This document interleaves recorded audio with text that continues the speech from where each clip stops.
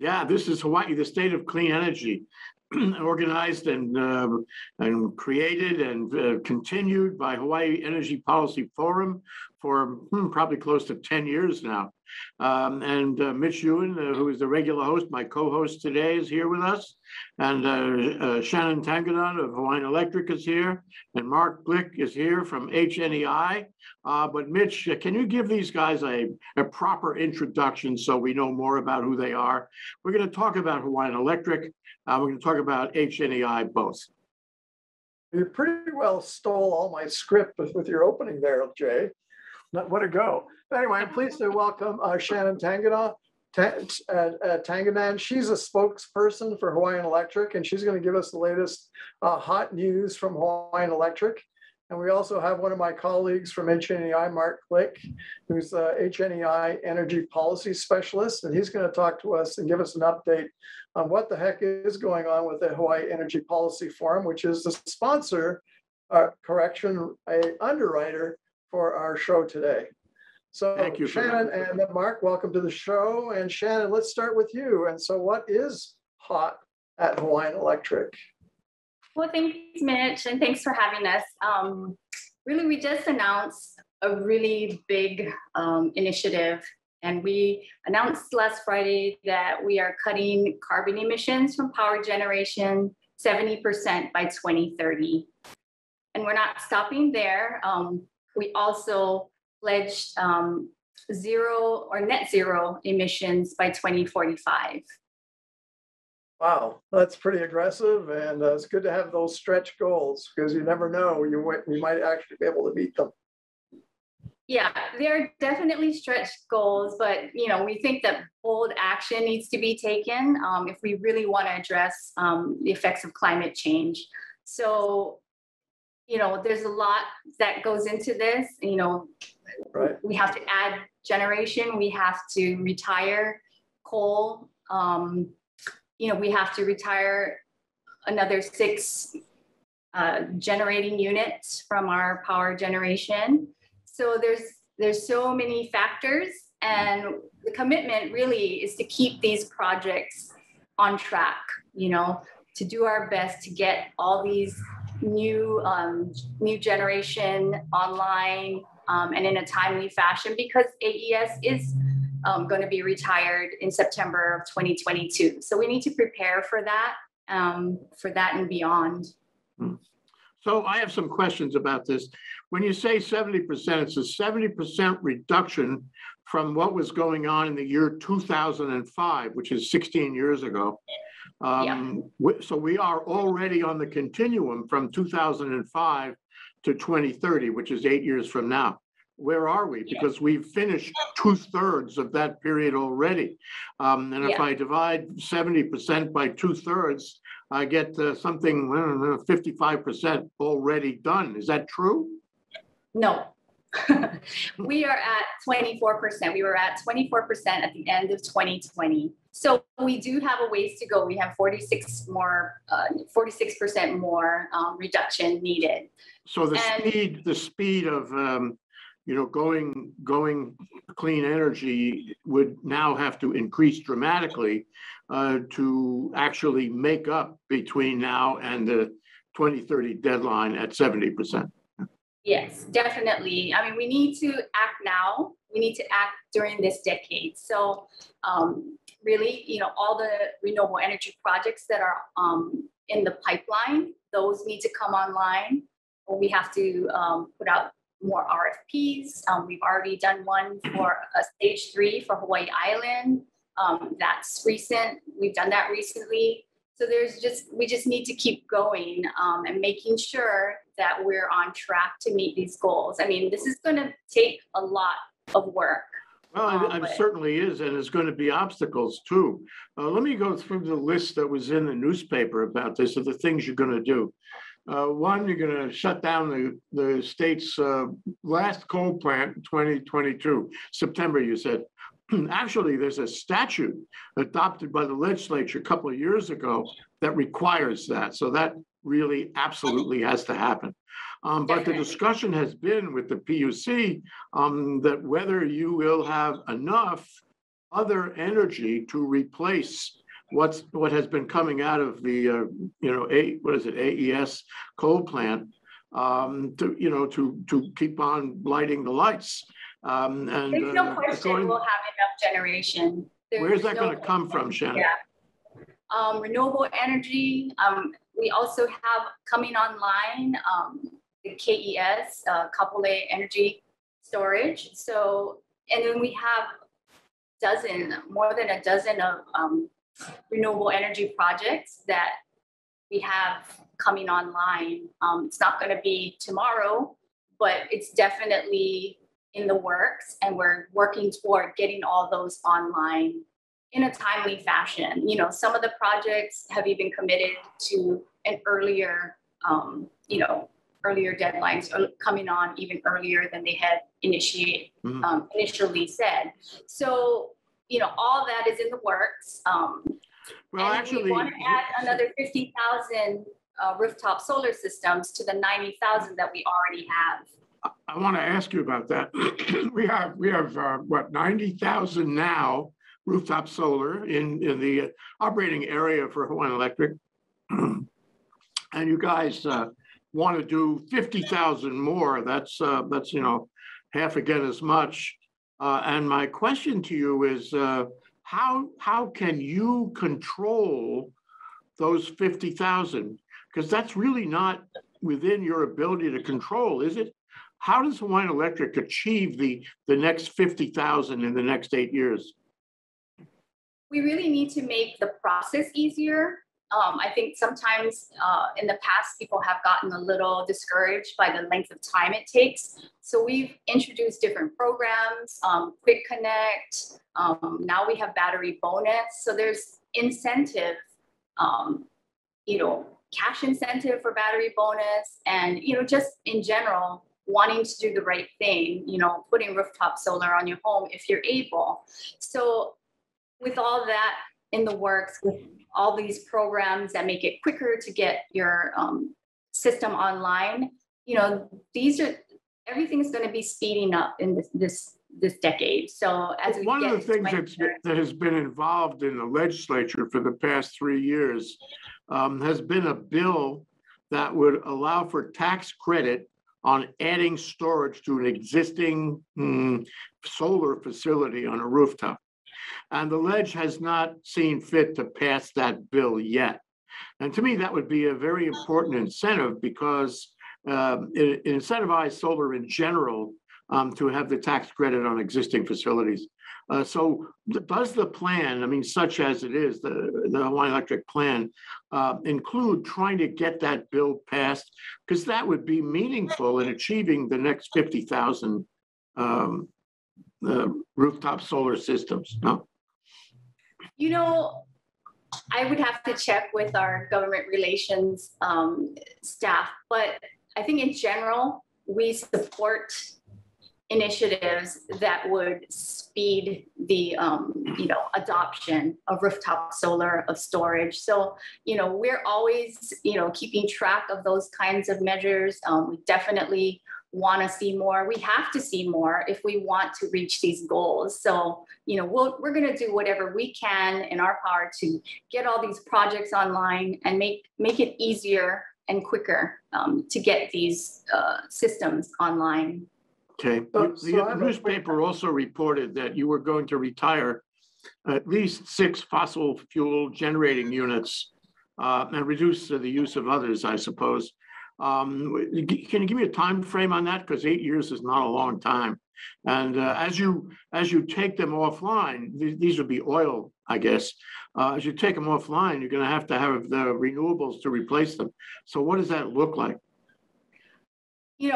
We don't have a set timetable. We do know that renewables are going to be coming online, whether it be, 2 years from now, 3 years from now.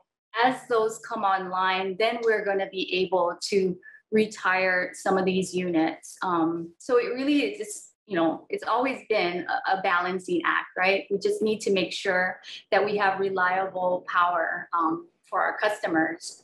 So it's just it'll be a long process, but the goal is 70% reduction by 2030, and we're sticking to that. We want to take bold action now, so that we can have a better future, or create a better future for our children and grandchildren. But you have to deal with issues. I mean, for example, I read about, just when I was preparing for the show, I read about the NG. It's a French company, supposed to do what? Solar, I think, a big solar facility on the Big Island, and they pulled out.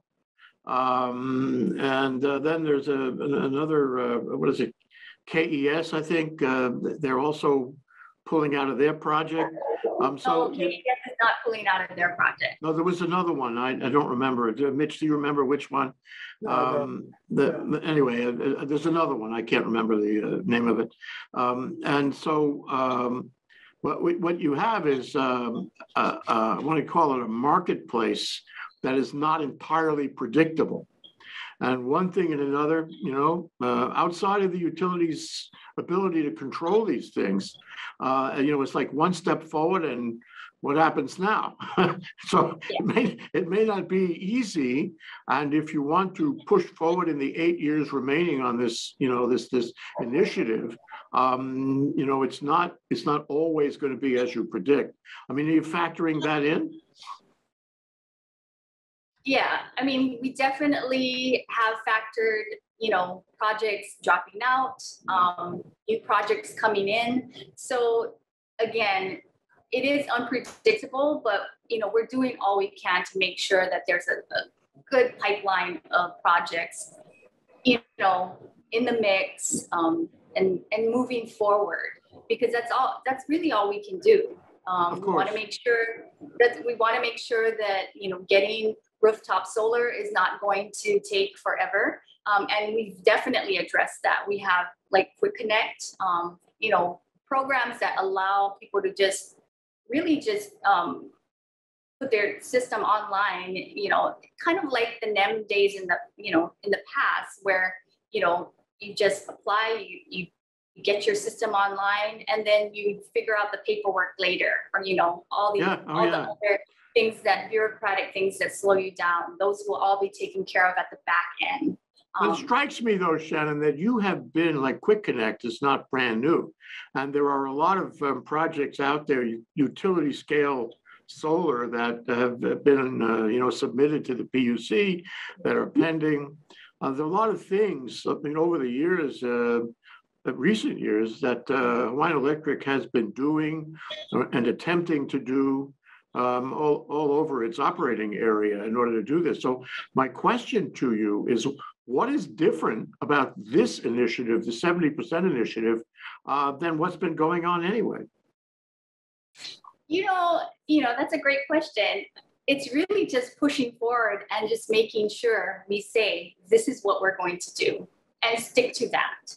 It's really about moving toward that goal and just making sure that we do all we can to reach it.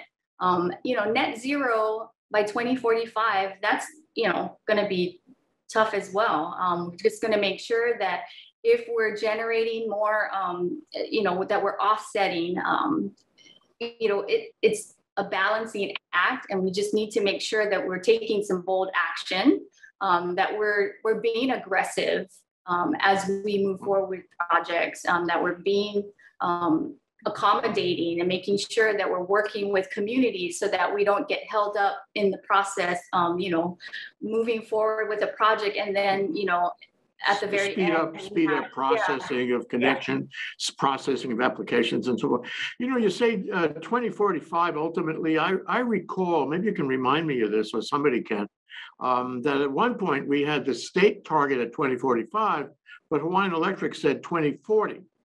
I haven't heard that recently, but I do remember that was the case. There was, a difference, that the utility was more optimistic than the state target. Do you recall? Yeah, I think in the past we have said, let's try for 2040. I think given all that we've seen as far as carbon emissions and, all, like you said, some projects won't won't reach the very end. I think what we're trying to do is have a stretch goal, but just be realistic about all the different factors that can occur, all the different factors, whether it be supply chain issues with, our renewable projects that are going to be coming online. A lot of them are experiencing that right now. So here's the big question, Shannon. As we go down the path here, the path from November, almost December of 2021 to September of 2022, when the coal plant has to close. And as we go down the path from there to 2030 with all of these, really extraordinary changes you're talking about, will you come back and talk to us about it? Because we would like to track it through with you, Shannon. We want to hear about all these moves, going forward. Yeah. Yes, for sure. Well, I have a quick question. I want to get a word in edgewise, Jay. So my question is, this solar with battery storage is a really great program. So my question is, what's been the appetite for rooftop owners, for the private people, the general public? What's been the uptake, and are they enthusiastic about that? Are they really going after this? Has this been a popular program? This is a popular program.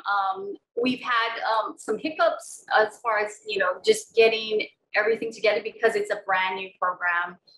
So I think we're ironing out some of the issues that have slowed the process a little, and we're getting very good response from customers. I mean, who doesn't want to have cash to put up, energy storage?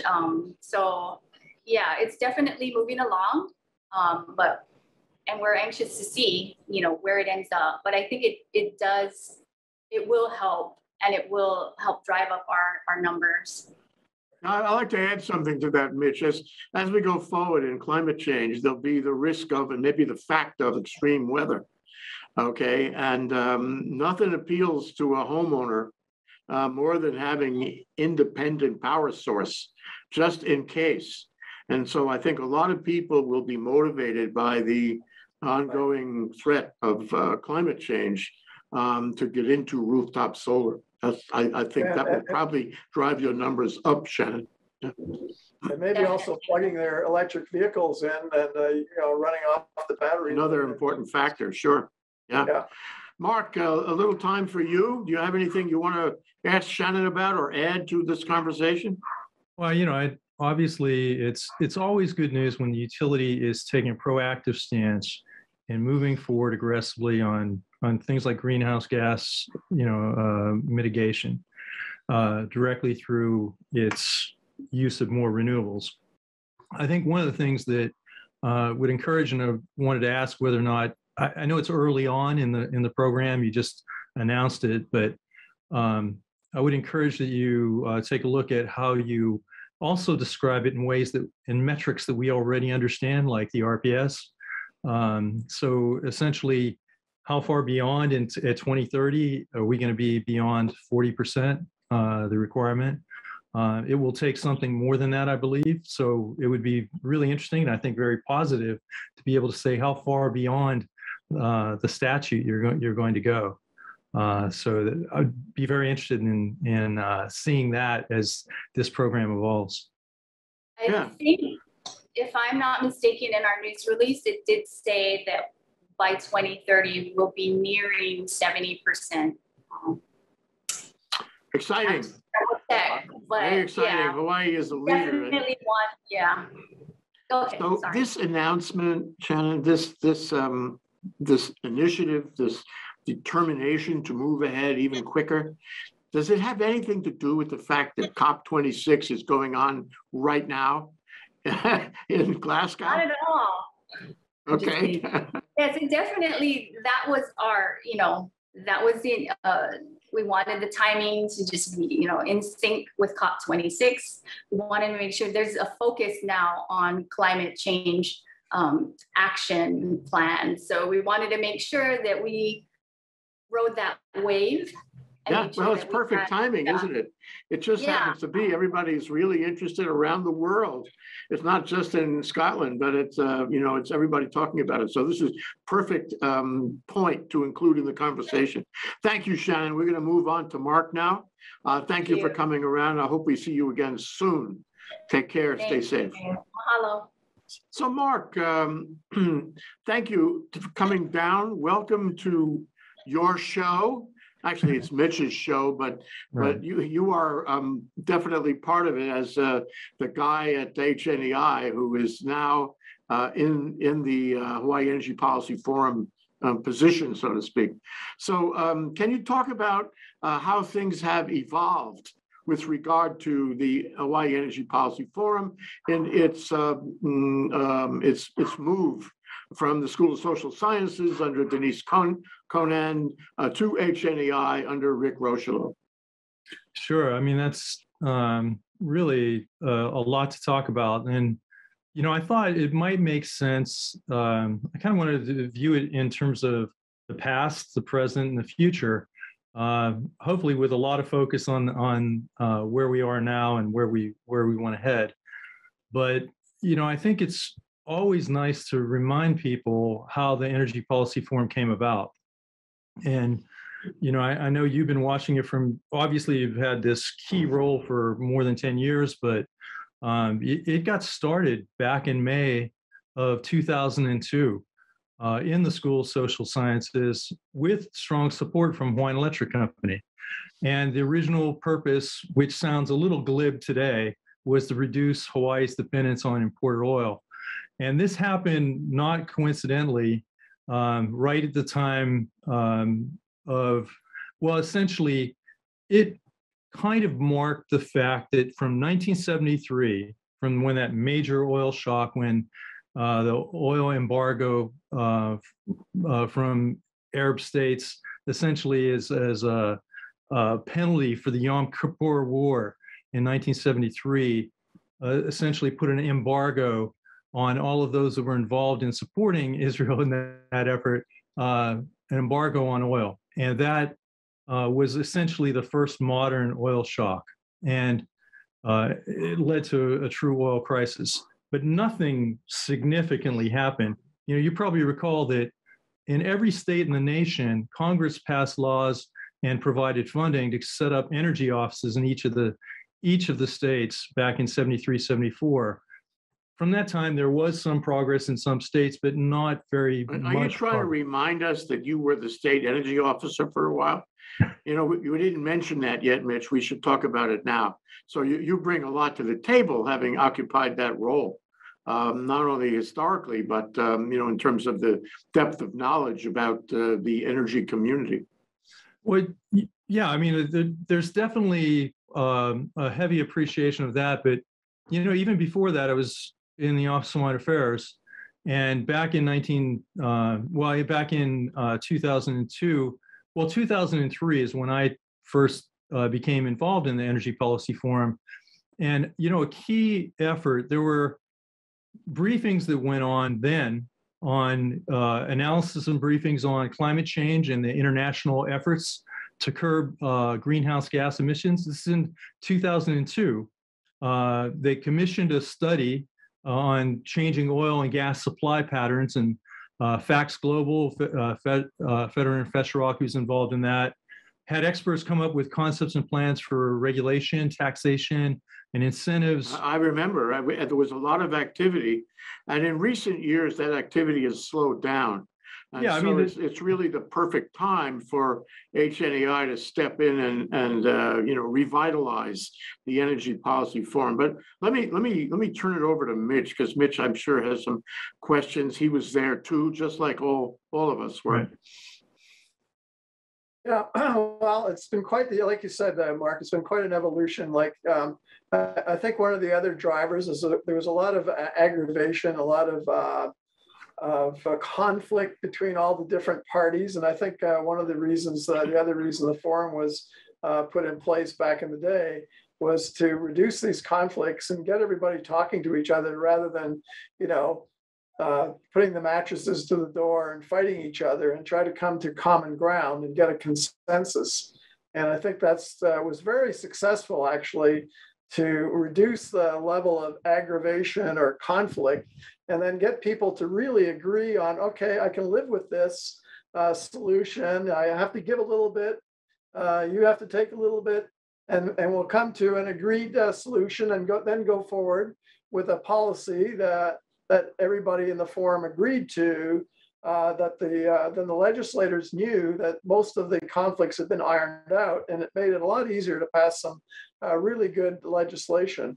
In particular, another big initiative was getting adequate funding for the PUC and for the consumer advocate, who had been totally underfunded and basically just couldn't do their job.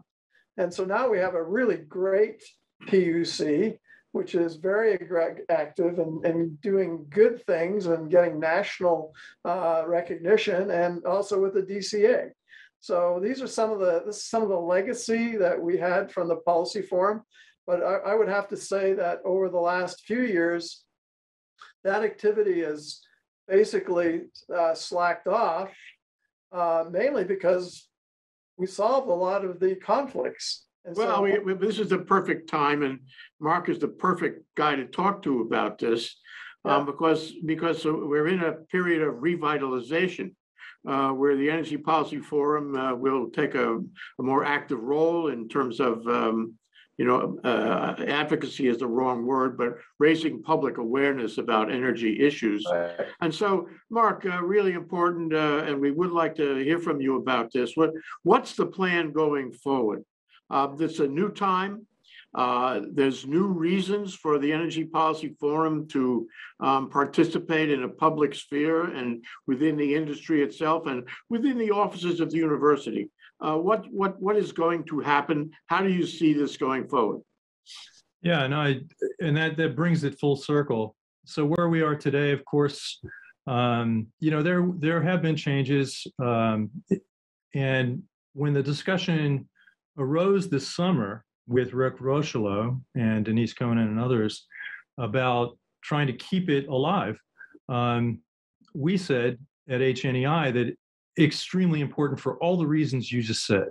There does need to be a centralized place with the state imprimatur, with the trustworthiness of the state, knowing that we're really looking out for the public interest. And there's no question about that. That there is somebody to be able to openly lay out the analysis, to be able to bring people together, to be able to ask the difficult questions, but in a very constructive, positive way. And so we decided in taking this thing on and transferring all the activity now within HNEI to take our role as a kind of an unbiased analyst, to be able to try to bring a little bit more science-based approach into really three areas. One of them, and we're going to be reaching out to the membership, the past membership. We're going to be reaching out and creating new members that have a lot of interest that were not simply part of it in the past, particularly as we get into this integrated market with more transportation, electric vehicles, and so on.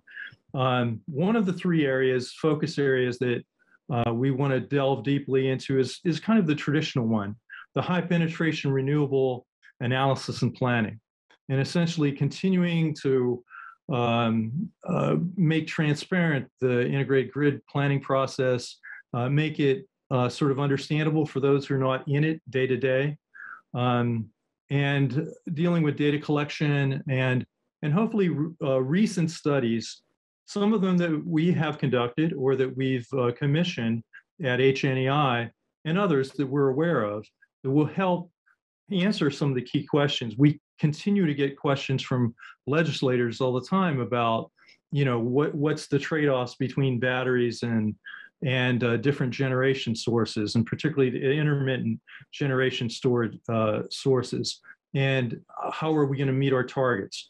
I think there are some very clear answers to that in recent analysis. I think there's even there was a wonderful point that you raised, Jay, when you asked about essentially you were asking about inverter-based technologies and if you're going to have 50,000 new rooftop solar installations, how are you going to manage that effectively? Well, there are some really interesting answers. I want to be able to bring those things to the table. And you could help Hawaiian Electric. That's your right. Scientists, your technology, the work you've already done, and the work you can do now to respond to the issues that they will undoubtedly, have in terms of trying to meet their own goals here. But let me go a little further and say the community, in my view, needs you. The community needs that scientific, analytic-based approach. Because that is a gathering point. And we can't possibly anticipate the contribution you could make on those issues because we don't know exactly what they are yet. We will find out. And I look forward, I want to speak for myself now. I think I speak for Mitch also. I look forward to having you on the show over and over again to help us track what is going on in the community, in the industry, the utility industry, for example, in the installation industry, and certainly in the scientific research and analysis industry that happens not only at HNEI, but in other departments at the university. I mean, think about all the sciences here. But we're almost out of time, Mitch, so can I ask you to chime in here? You can, dude. So I think there's a very good future for the policy forum. I'm glad to see that Mark is in the chair and taking this leadership role. And I look forward to supporting it the best way I can.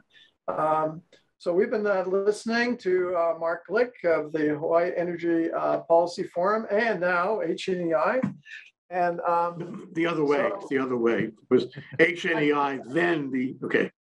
Just want to straighten that out. Mark is agreeing with me. Well, it's all HNEI now, which is a good thing. So that's it for my show for this week. And the 28 minutes now evolved into, we're up minute 34. So we need to sign off. And so this is Hawaii, the state of clean energy, signing off. We'll see you in 1 or 2 weeks. Aloha.